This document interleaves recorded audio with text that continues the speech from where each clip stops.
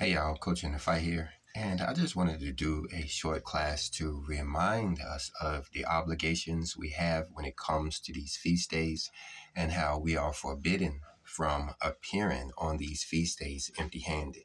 In other words, these feast days like Tabernacles, Unleavened Bread, and Pentecost are times in which we are supposed to take our tithes and our offerings into the storehouse.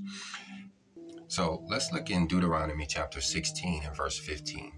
It says, 7 days thou shalt keep a solemn feast unto the Lord thy God in the place which the Lord shall choose, because the Lord thy God shall bless thee in all thine increase and in all the works of thine house. Therefore thou shalt surely rejoice.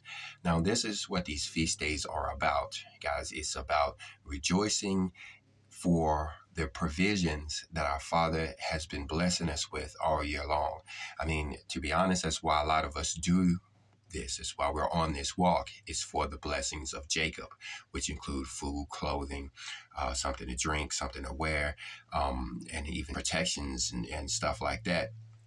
Well, we rejoice in the Feast of Tabernacles, with these tree branches and such, as we show how good our Father has been towards us, is what it's saying there. Then it says in verse 16, 3 times in a year shall all thy males appear before the Lord thy God in a place which he shall choose, in the Feast of Unleavened Bread, and in the Feast of Weeks, and in the Feast of Tabernacles, and they shall not appear before the Lord empty.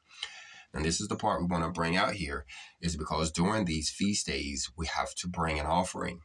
Back in the day, they would have made the trek into Jerusalem for the feast day.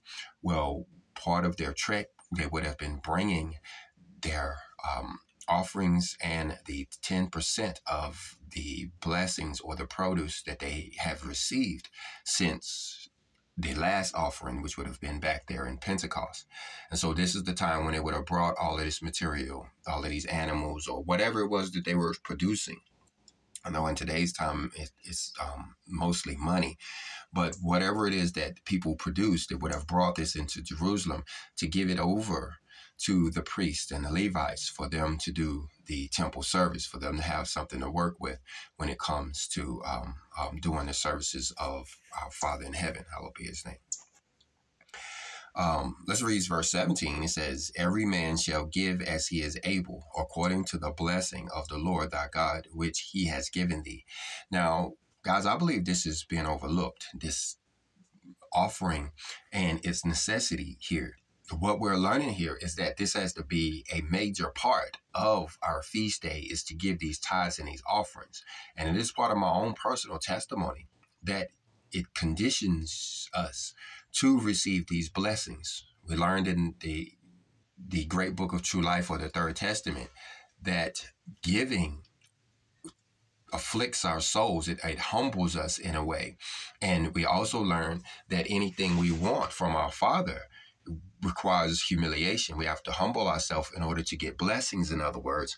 Well, when it comes to these feast days, one of the things we're doing in order to condition ourselves to receive these many blessings that he's offering is to be sure to pay our tithes and our offerings, to give what we owe, to do our part in this ministry work. We have the obligation to pay back some of what our Father is giving us. And my point is that this is the time to do it during these tabernacling seasons, just like the Feast of Unleavened Bread and just like Pentecost. So I'm gonna go ahead and close this video out. If you got anything out of it, hit the like button. If you didn't, hit the dislike button, but leave me a comment either way, and shalom.